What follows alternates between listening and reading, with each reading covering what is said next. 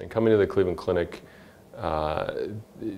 for cardiology training and an EP training, I mean, this was sort of the place to be in terms of procedural volume, on the cutting edge of medical technology, and the breadth and scope of cases that they got was just sort of overwhelming.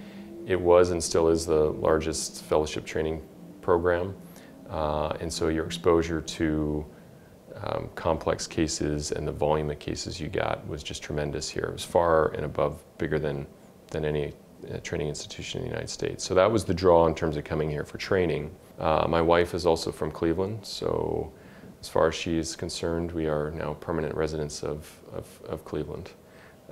She's from a big Irish Catholic family, and I don't see any way that I'm going to drag her away from that.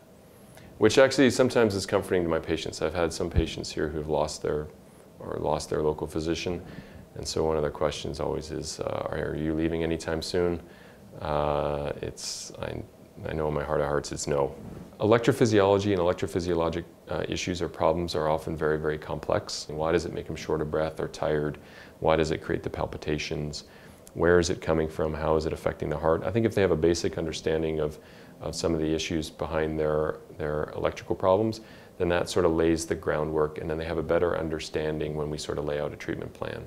Seeing the patient who's struggled with atrial fibrillation for months, if not years, and you finally decided to go forward with that complex ablation, they're no longer having AFib, you don't even need to open their chart. You just see them walking in the clinic and you know they're satisfied, they're happy, and you've made a major difference in their quality of life.